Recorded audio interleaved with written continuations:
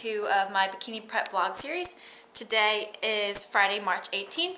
I checked in with my coach this morning. I lost 1 pound this week and I'm feeling really good. I can see my abs this morning, so that's exciting. I'll put my pictures in here so you can see my progress pictures for my first week of prep. So today's a high carb day and I'm going to be showing you guys how to fit a treat meal into your macros.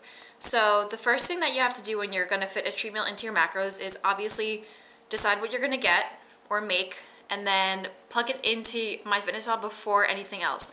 So last night I put in what I'm going to have tonight and then worked the rest of my day around it, so I knew I wouldn't end up being too short of macros to have the treat meal that I wanted or have as much of it, and so on. So what I'm going to be having tonight is, let me show you. We have 93% 7 fat ground beef. We're going to be making burgers, and then to make these macro friendly, I have these burger buns from Trader Joe's. The macros on these are really good. There's 5 grams of protein, 18 carb, and 2 fat, 110 calories. And then just the little low-calorie slices of cheese. They're 40 calories each, and they taste really good to me.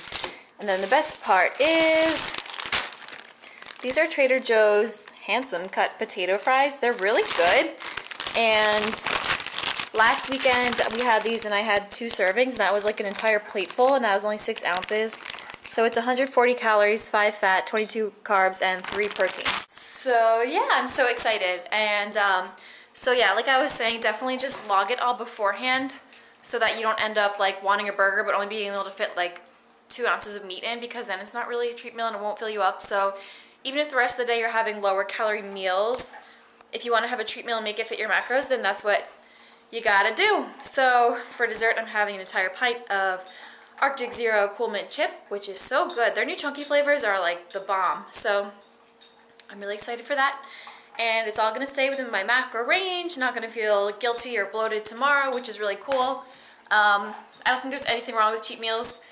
People who know me know that I love my cheat meals, and that I've been having cheat meals every single week since I started prep 2 years ago. It just kind of became a habit.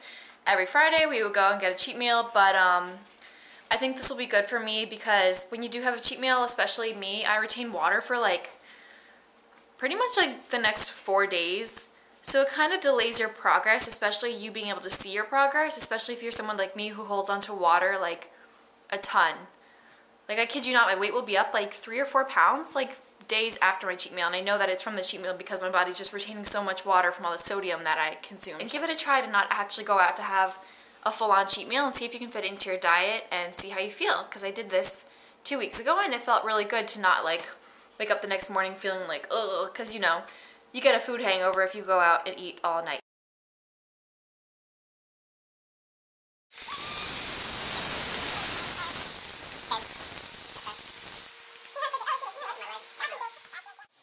So on the side, I'm just making a salad, regular lettuce, tomato, just a high volume salad to keep my mouth busy instead of eating or being tempted to eat more fries. I just have something to fill me up extra. Putting white cheddar seasoning on it. So this is 4 ounces of beef, 1 piece of cheese, a little bit of ketchup, 5 ounces of French fries, and it was so good.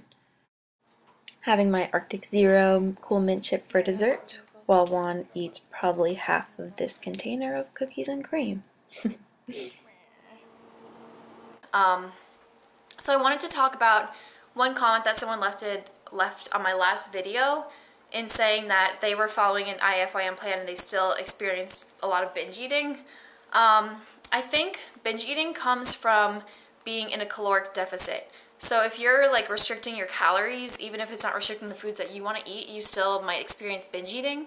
I just think that flexible dieting kind of teaches you to eat things in moderation and teaches you to have like a small bowl of ice cream rather than the whole thing. And it's definitely a long progress. So if you watched my last video and thought that, you know, you might be doing IIFYM and you're still struggling with binge eating, it's not like an overnight thing. You're not going to do, if it fits your macros, for like a month and all of a sudden not have binge eating. It takes some time, and it takes practice, and it takes getting used to, and it takes just being comfortable with only having a small amount of something and refraining from having the urge to go on and have a binge. So I hope that helps anyone who's confused, or if you feel bad that you've been binge eating and you're doing IIFYM and you think that everyone else does, if fits your macros and doesn't binge. That's not true. It's just being in a caloric deficit results in binge eating whatever way you're going about it, and it just takes time and practice to get used to it and to be able to not have the urges to go into a binge eat. Alright guys, so that concludes my video on how to fit a treat meal into your macros. I hope it gave you some ideas and made you realize that you can still fit good treat meals into your macros while you are doing macro counting and not having cheat meals during your prep. So if you liked the video, don't forget to like and subscribe to my channel. Thank you again so much for watching.